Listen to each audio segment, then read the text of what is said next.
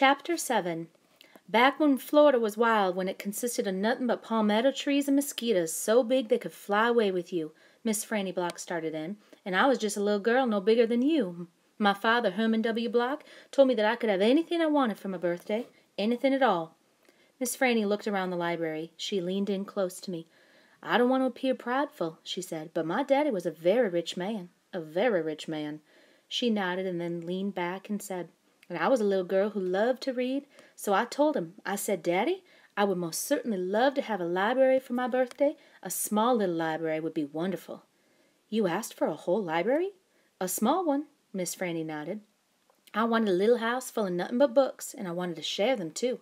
And I got my wish. My father built me this house, the very one we're sitting in now, and at a very young age I became a librarian. Yes, ma'am. What about the bear? I said. Did I mention that Florida was wild in those days? Miss Franny Block said. Uh-huh, you did. It was wild. There were wild men and wild women and wild animals, like bears. Yes, ma'am, that's right. Now I have to tell you, I was a little Miss Know-it-all. I was a Miss Smarty Pants with my library full of books. Oh, yes, ma'am. I thought I knew the answers to everything. Well, one hot Thursday, I was sitting in my library with all the doors and windows open and my nose stuck in a book, when a shadow crossed the desk.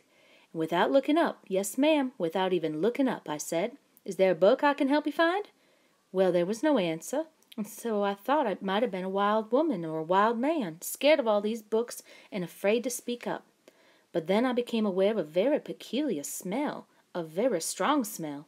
I raised my eyes slowly, and standing right in front of me was a bear. Yes, ma'am, a very large bear. How big? I asked. Oh, well, said Miss Franny, perhaps 3 times the size of your dog. Then what happened? I asked her.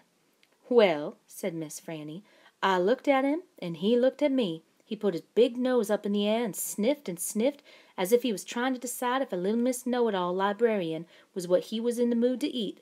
I sat there, and then I thought, well, if this bear intends to eat me, I'm not going to let it happen without a fight. No, ma'am. So very slowly and very carefully I raised up the book I was reading. What book was that? I asked. Why, it was War and Peace, a very large book.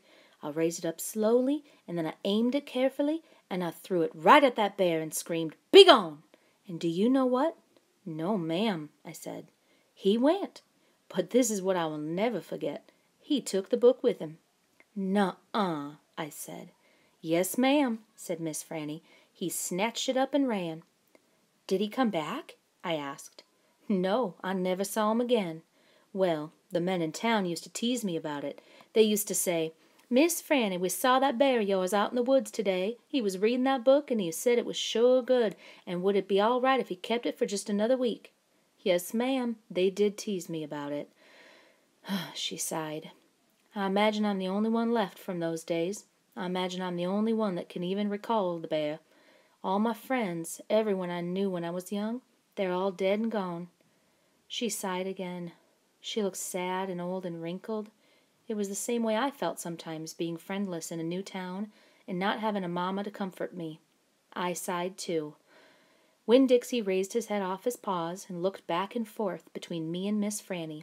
He sat up then and showed Miss Franny his teeth. Well, now look at that, she said. That dog is smiling at me. It's a talent of his, I told her. It's a fine talent, Miss Franny said. A very fine talent. And she smiled back at Winn Dixie. We could be friends, I said to Miss Franny. I mean, you and me and Winn Dixie, we could all be friends. Miss Franny smiled even bigger. Why, that would be grand, she said. Just grand. And right at that minute, right when the 3 of us had decided to be friends, who should come marching into the Herman W. Block Memorial Library but old pinch-faced Amanda Wilkinson. She walked right up to Miss Franny's desk and said, I finished Johnny Tremaine and I enjoyed it very much. I would like something even more difficult to read now because I'm an advanced reader. Yes, dear, I know, said Miss Franny.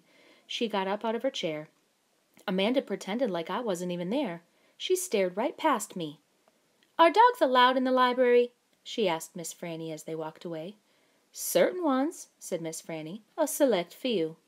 And then she turned around and winked at me. I smiled back. I had just made my first friend in Naomi, and nobody was going to mess that up for me. Not even old pinch-faced Amanda Wilkinson.